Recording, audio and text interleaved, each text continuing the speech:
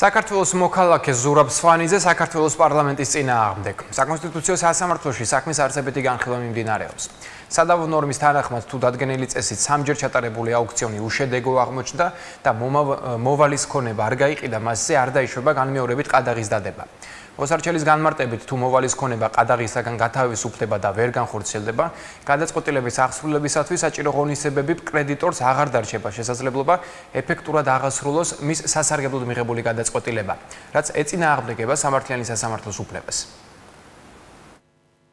აღნიშნულ საქმეში სადავოდ არის გამხდარი საახსრულებო წარმოებათა შესახებ საქართველოს კანონის ნორმა, რომლის თანახმადაც კანონით დადგენილი წესით ჩატარებული სამი აუქციონის უშედეგოდ დასრულების შემდგომ თუ კი მოვალის ქონების რეალიზაცია ვერ მოხერხდება, ეს ქონება თავისუფლდება კრედიტორის სასარგებლოდ დადებული ყადაღისაგან და ამ ქონებაზე აღარ შეიძლება განმეორებით ყადაღის დადება.